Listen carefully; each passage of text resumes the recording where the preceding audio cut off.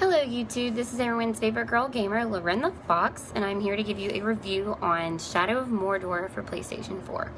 I will probably be doing another video with some of the gameplay. For right now, I'm just going to basically give you an overview of why I love this game so much. So my boyfriend is actually the one that decided we were going to get it, and I was a big J.R.R. Tolkien fan back in high school, like so big that I actually read all the books, yes, every single one of them, from The Hobbit all the way to the end. And I was like, maybe it's not going to be such a good game, because, you know, like, people will take the games that, the books that they read, and then they'll make a game out of it, and they'll completely and totally change the storyline way too much, and it'll, I don't know, it never really ends up great. So, I was a little bit skeptical about it at first, but I'm so glad I gave it a try. This game gets a 5 out of 5 star rating from me, because it is one of the best games that I've ever played. They introduced a new type of enemy system called the Nemesis system. So basically, you've got Sauron's army, and whenever Sauron, one of Sauron's armies gets killed, like let's say Tars gets killed. Okay, well, if you don't execute the guy and cut his damn head off, he's gonna come back because he's not actually dead. You didn't actually execute him. There's also the ranking systems, like you've got the regular captains, you've got I think 3 rows of regular captains, and then you've got a row of war chiefs. And the war chiefs are obviously they're a lot more powerful. They're veterans, and they're kind of hard to kill. It's a little bit messed up sometimes. But so once you kill a war chief, if they're executed and they're not laying spread eagle prostrate on the ground in Sauron's army, that means they're not coming back, then somebody else is going to have to take their place and get promoted. Also, every single time that you die, speaking of promotions, every time that you die, let's just say that you randomly die to something, you fall off a cliff or take too much fall damage, which is impossible in this game, but hey, we're just going to say that you spontaneously combusted or something or got killed by a Caragor. There you go. You got killed by a Caragor because, damn it, you forgot to press the X button just to get the hell out of the way. So you get killed by a Caragor. This advances time, and the orcs that are in Sauron's army can duel each other. And they will have this insanely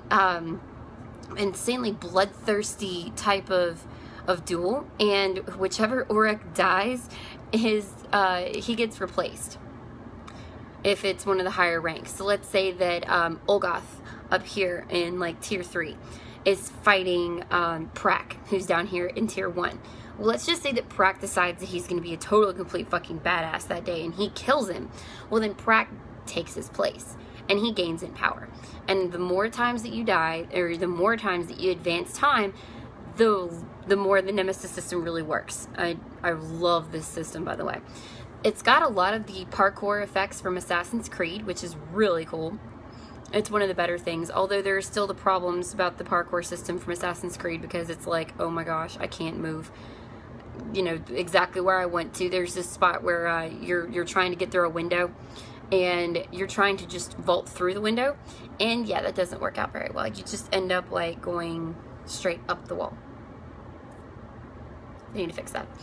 But overall, I give this game a 5 out of 5 star rating. I'm going to do a video with some gameplay, and I'm also going to be doing a kind of like a little walkthrough of a couple of the strategies and the tips that I have come to figure out that are the best ways to get around some of the toughest spots, like these strongholds, how to use the trapped Caragor as well in stealth mode to your advantage, the best way to kill each one of the war chiefs and captains that I have found, even though the war chiefs and captains change from time to time, like their names are not the same from one game to the other, is what I've figured out.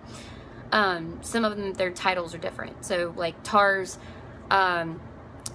could be, let's see, Tars the Flesh Eater in my game, and he'll be Tars the Cannibal in another game or something, or he'll be the Caragor Tamer or some shit, I don't know. But anyway, leave a like and a subscribe. Tell me what you think about the game in the comments below. If you play on Xbox 360, Xbox One, PC, Mac, whatever it is that you play on, or PS3, please leave it in the comments below. Tell me why you like the game so much, and what kind of things you would like to see me do a Let's Play on, and kind of like a little bit of a walkthrough on, like some stuff that you're having problems with, because whenever I first started the game, it sucked. It was terrible. The controls were awful. I've been playing Dark Souls 2, and it was just, yeah. Alright guys, this is Loren the Fox saying I hope you enjoy Shadows of Mordor. I'm playing on PS4, but happy consoling or PCing, whichever one you're doing. Toodles!